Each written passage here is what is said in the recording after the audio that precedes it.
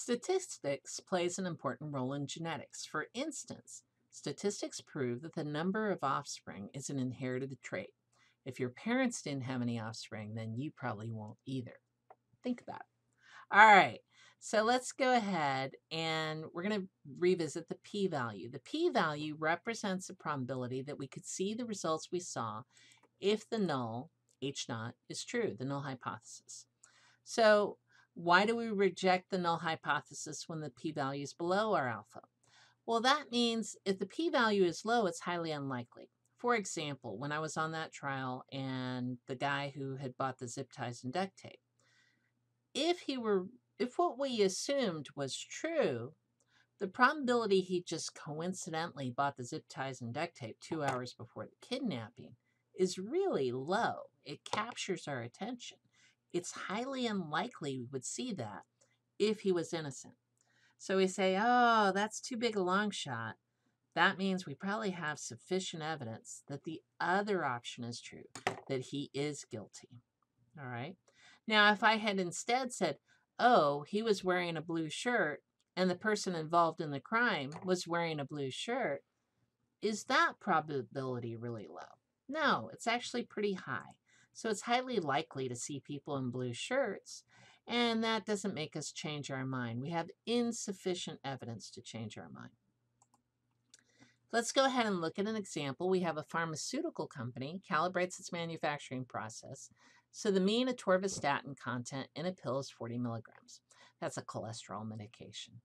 And the population standard deviation is 0.5 milligrams. Data from a random sample of 10 tablets gets a mean dosage level of 39.7 milligrams of atorvastatin. They test the idea that the sample is different than the specified level of 40 milligrams and get a p-value of 0.058. What are our null and alternate hypotheses? Well, our null hypothesis is that we should assume the machine is working. There's no reason to assume that it's not. Our alternate is, oh, it's not really giving us 40 milligrams. So I've already calculated the p-value for you. Since it's different, this is what's called a two-sided two-tailed test. And the probability, don't worry about how I got it, the p-value is 0.058. The main thing is we need to be able to compare this probability and say, is this a low probability? And the general rule we have is that a probability is low if it's less than 0.050. Is this lower than 0.050? No, it's not. So it's not that unusual. I'm not going to change my mind from the assumption that the machine is working. All right. So high probability is not impressive. We don't change our mind from the null to the alternate. So we say there's insufficient evidence that the machine is manufacturing dosages different from the 40 milligrams of atorvastatin. Now let's do a test to see if it's lower than 40 milligrams. And first of all, our null and our alternate are 40 and less than 40. So this is a little different. We got 0.029. So because our p-value of 0.029 is less than 0.05, that is a low probability. It's less than 5%. So we change our mind. We reject the assumption of H naught that the mean is 40 milligrams. And we say there is sufficient evidence for the alternate, which is less than 40 milligrams. All right, so here are the steps to test a hypothesis using p-values. We use the alternate hypothesis to calculate the p-value, which means we're either doing a left tail test, a right tail test, or a two tail test. We calculate the test statistic z if doing the p-value by hand, so we may or may not need z. And we can use it to determine the probability. Then we can use the z to calculate the p-value using a formula like normal CDF, or we can do a calculator shortcut, and yes, I will show you that shortly. Then we're going to compare this probability to the significance level, which is alpha. If alpha is not given, use alpha as 0.05. And then we're going to reject or fail to reject the null hypothesis, H naught. We reject if the p-value is lower, because very low probability is like, oh, that's unusual. Maybe I should change my mind.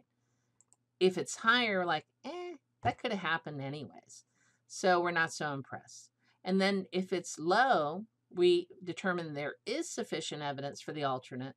If it's not low, if it's higher, then there's insufficient evidence. And it's always about the alternate hypothesis. Evidence is only for the alternate, not for your null. We don't gather evidence that people are innocent. We try to gather evidence to show people are guilty. We assume they're innocent, which is why we're trying to see if it's worth it to change our mind or not, if we have sufficient evidence. All right, now let's look at this example. We have X is a random variable representing different blood sugar readings. For healthy adults, the normal levels of blood sugar when fasting is 80 to 99 milligrams per deciliter. The population standard deviation is 3 milligrams per deciliter. So I gave you sigma here. Here are 7 blood sugar tests for Amy over the course of a week. Use your calculator to determine the sample mean. So you can put these in a list like list 1, 104, 110, 82, 95, 109, 110, and 102. And if you do that and do one var stats, a calculator will give you the mean here and also the sample standard deviation. Now, using alpha as 0.05, we're going to test the data and see if it indicates that Amy's blood sugars are higher than the normal range. So first of all, what is the significance level? It is whatever alpha is. So it's 0.05. What are the null? Well, the null is that her blood sugar is normal. We'll say it's 99. The alternate is that it's higher than 99. In this case, are we going to use a left-tailed, a right-tailed, or a two-tailed? Left-tailed would be if we're looking at this area. Right-tailed would be this area. Two-tailed is both. Well, we were looking at the mean being greater than 99, so that's on the right. So it's a right-tailed test. So what sampling distribution will we use? We're going to use a normal distribution since we know sigma, and it's for an average. So it's very important. If you know the population standard deviation, that means you're using the normal distribution. Now, what is the value for our test statistic? Our formula is z equals x bar from our sample minus mu over sigma for our average. Now, since we're doing an average of 7, I'm going to take my old standard deviation of 3 and divide it by the square root of the sample size, which is 7. And I get 1.134. Remember, for averages, our standard deviation is going to tighten up. So that number will now be smaller than our original number of 3.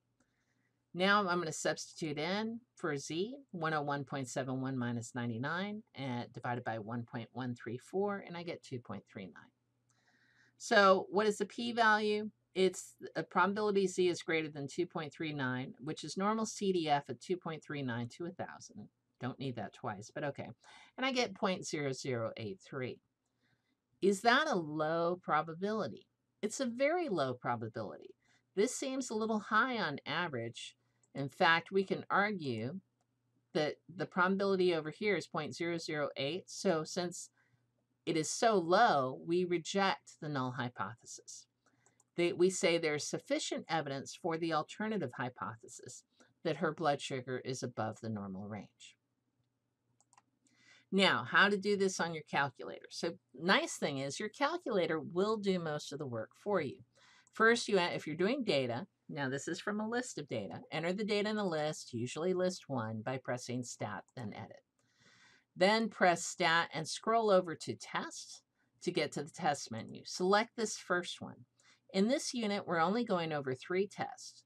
Number 1, number 2 here, which is a t-test, and also number 5, which is a 1-prop-z test. So these are the 3 tests we're going to be talking about. Make sure that once you pick one z-test, which is what we're doing today, make sure data is highlighted and press enter. For your mean, you're not going to put the sample mean. You're going to put in the hypothesized value, and we were comparing to 99. For sigma, you put in the population standard deviation. Now, if you don't have sigma, this value right here, then you're not doing the right test. You probably need to do a t-test if you don't have a sigma. All right, so S won't work, which is the standard error for a sample. We need sigma for a population standard deviation. For data, enter the list, which is usually L1. To change a list, you can always press second, stat, and list to change it. Now, frequency should always be 1 unless you actually happen to have a frequency list, which we rarely do. For the mean, choose the one that matches the alternative hypothesis. See how we have doesn't equal the mean, the hypothesized value is less than the hypothesized value or is greater than the hypothesized value. So here I have the data from our previous example. Then I scroll down and you can't see it here, but you see calculate and press enter. And then your output's going to look like this. Your top line is basically your alternate hypothesis. Z is the test statistic. P is the p-value. Very handy. It starts with a p, so that should be easy to remember. X bar is your mean from your sample. S of x is the standard error from your sample, your list of data. And n is the sample size. So this is how you run a z-test for a list of data. But I can also run a z-test for statistics when I don't have a list of data, but I give you the measurements. So how do we do that? We're going to press stat and test just like we did before. We're still going to one z-test up here. Instead of doing data, we're going to make sure that stats is highlighted, and we'll press enter there. For the mean, mu naught, that's still the hypothesized value. Sigma is still the standard deviation for the population, not S. And for X bar, go ahead and give the mean whatever they give you, not the hypothesized value. So it's not 99, it's what you got from your sample. For mu, here, they're trying to figure out what your alternate hypothesis is, so pick the one that matches your alternative, and then scroll to calculate and press enter to get your output.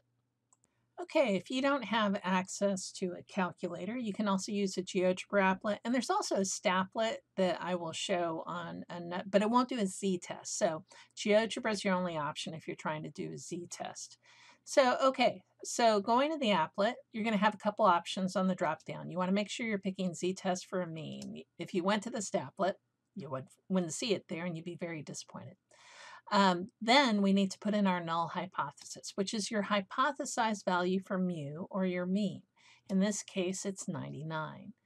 Then you select what form the alternate hypothesis is. So you can remember there are 3 different forms here. Pick one of those by clicking on the circle right there. And then you're going to put in the mean from your sample. See, it says sample mean right there. Now, the only thing I don't like is it's sample here, and then it shows sigma. But sigma is not for the sample, it's for the population. And again, this is a very unusual case where you have the population standard deviation that you can put in. Finally, for the sample, go ahead and put in the sample size, which is n. And you will see it'll crank out these results for you. The last number is the p-value right there. But it also provides the test statistic z, so you can go ahead and report that.